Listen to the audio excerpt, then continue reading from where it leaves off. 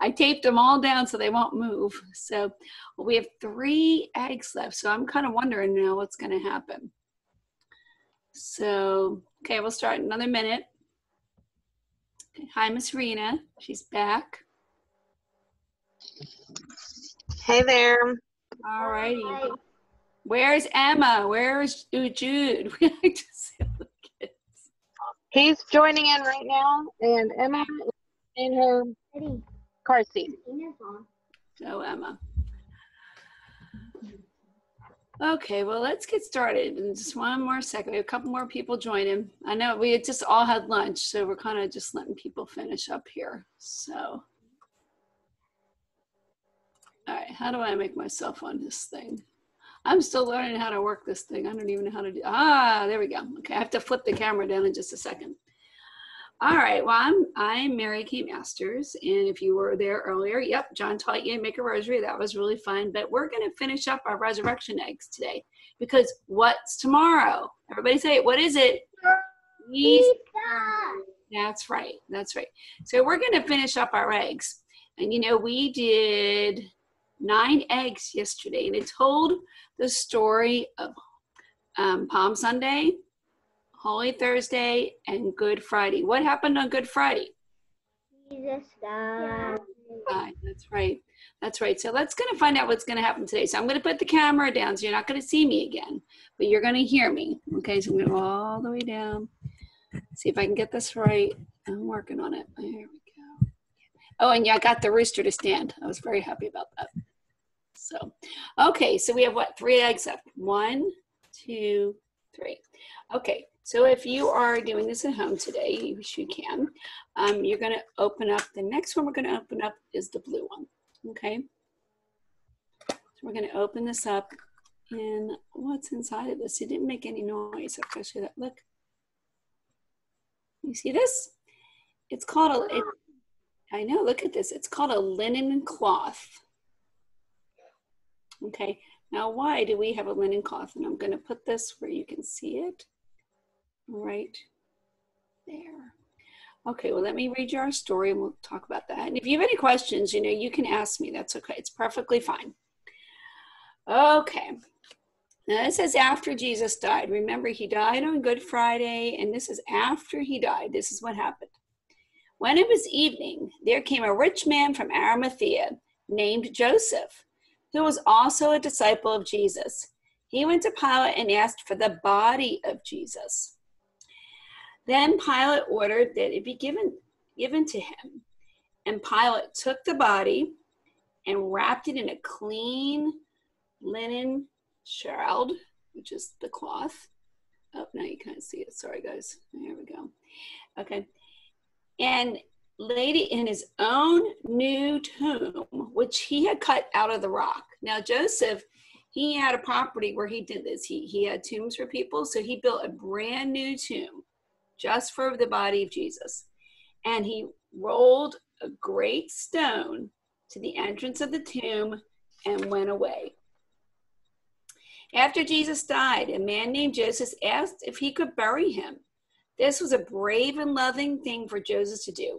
Remember that the men who killed Jesus did not believe he was the Son of God. You believe that? But Joseph did believe that he was the Son of God, and he wanted Jesus to have a proper burial.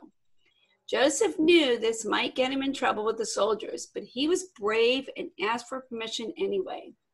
Joseph wrapped the body of Jesus in the cloth right here and buried him in a tomb cut out of rock, like a shallow cave. Joseph went away sad because Jesus was dead, and he wondered what would happen next.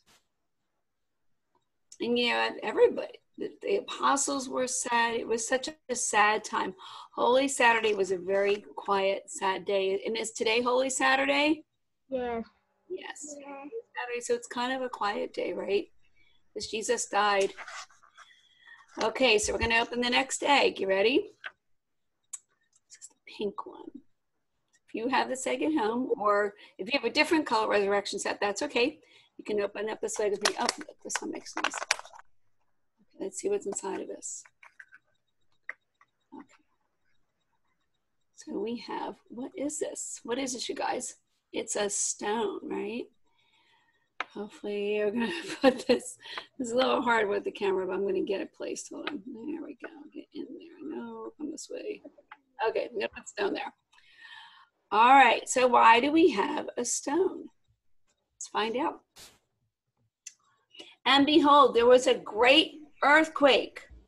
For an angel of the Lord descended from heaven and came and rolled back the stone and sat on it. His appearance was like lightning, and his clothing was white as snow. And for fear of him, the guards trembled and became like dead men. Let's find out about this.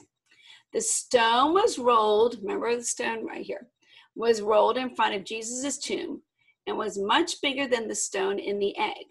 It was as big as a door and probably weighed more than a car. That was a big stone to push, really heavy. After Jesus was buried, special soldiers were assigned to stand guard at the tomb.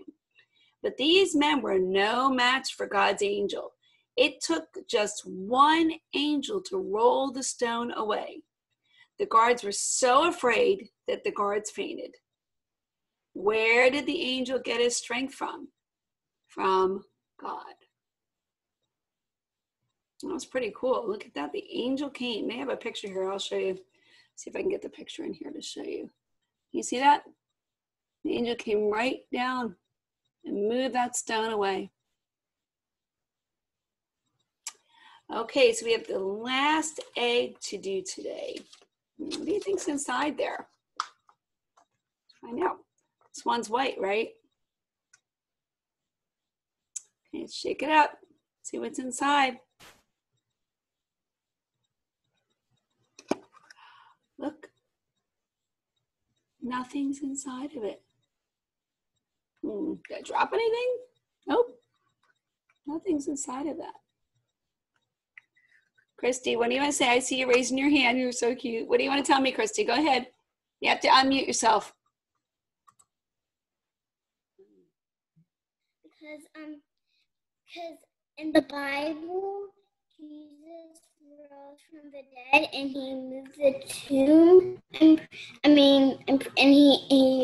It's when he rose from the dead and the tomb was empty. I think that's why the egg is empty. That's right. Okay, let's find out. Good job. I like your answer. And you know what? You are right. Okay, here's the final, and then I'm going to tell you something special about an Easter egg that I learned today. When two women came to the tomb of Jesus, they were surprised too. The heavy stone was rolled aside and the tomb was empty. Jesus' body was not there. The angel told the two ladies, "He has risen. Jesus has come back to life." But the angel said to the women, "Do not be afraid, for I know that you seek Jesus who was crucified. He is not here. He has risen, and as he said, come see the place where he lay." This was the promise that Jesus made to his disciples after their special dinner on Holy Thursday just a few days ago, that he would die but would come back to life to show those who believed in him that they would live forever too. Someday, because Jesus died for us, we can meet him and thank him in heaven. And that's the story of heaven. And it's all true. And I'm going to show you the picture. I like these pictures. Right there. There's the angel. See how the tomb? That's the tomb there. And the stone was pulled away. And there's the angel appearing to the two ladies. And that's the end. Give yourselves a big clap. Say, yay. Now, I'm going to tell you something. I just got an email on my phone. Must have been a story from God about Easter eggs. So I want to read you about this. It said, for Christians, eggs became a symbol of Easter and the resurrection of Jesus. In the past, Christians gave up eggs for Lent. Did you know that? For 40 days before Easter, they would give up eggs. They wouldn't eat eggs. They wouldn't do anything. But even though people didn't eat them, the hens kept laying them. So people would hard-boil eggs and decorate them. That would help preserve them longer and serve them as part of the holiday festivities. So a lot of you are gonna, if you haven't done it, you're gonna color your eggs. Your mom hard boils them, and she goes to a lot of work to do that and keeps the shells intact.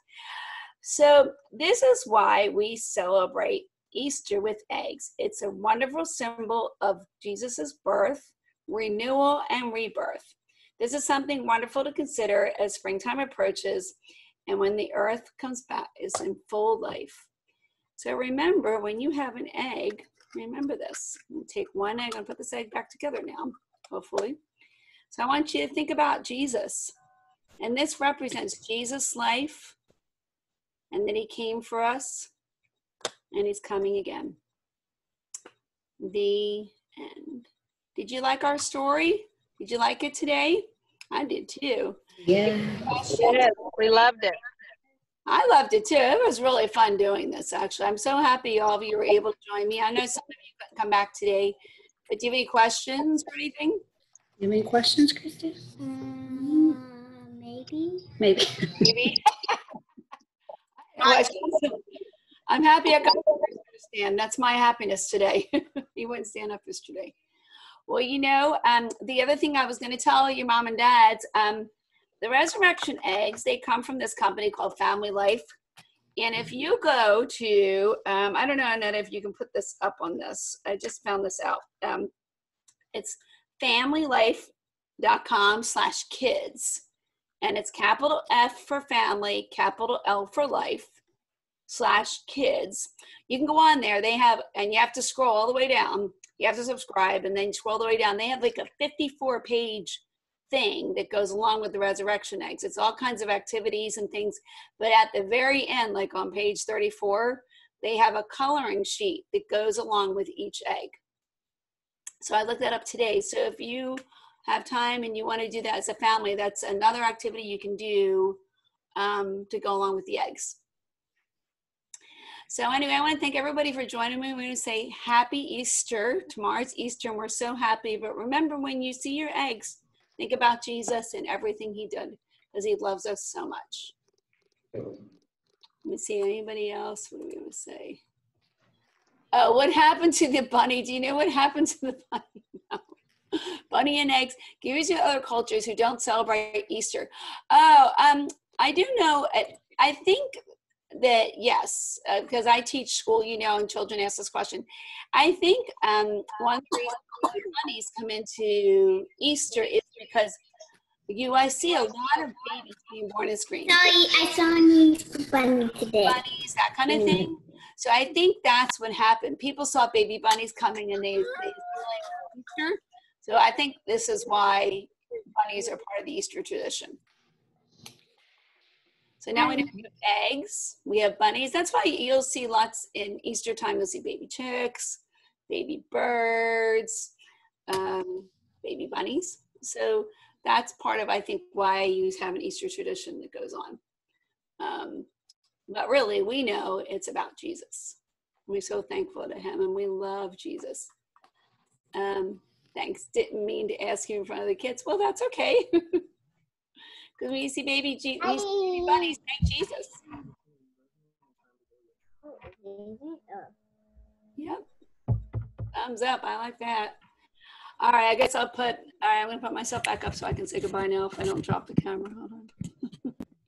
This was a big challenge for me. All right. Do this right here.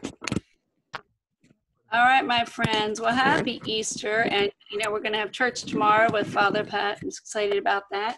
Remember, when you see an egg, what did they say? Think of who? Jesus. Yes. Right. Say happy Easter. Okay, so happy Easter, everybody. Happy Easter. Tomorrow. Stay tuned. Keep doing the missions. We've got awesome things. Oh, and, you know, we forgot to remind you, if you made your rosary today, or even if you didn't, remember we have rosary at 5 o'clock today. And you can use your rosary that you made today, or you can just bring any one that you want. Okay? And we'll see you later for Bye, Mercy Chaplet. Bye. Bye. Bye. Thanks for coming. Bye-bye. Bye, Maxima. Bye. You guys been my Christian. Bye. Is Matt there? Bye. Is Matt there? No, he's in another meeting. Oh. With the youth, right? Look what I have. Okay, bye. Okay, bye. Nice bracelet. Thank you. Adios. Adios. Bye. It's supposed to be a small rosary. Okay, now I'm leaving. Oh, sorry. Bye. Bye.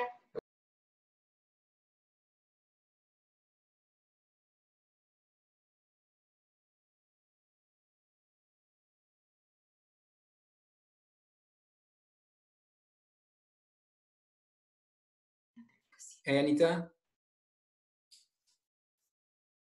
Hello.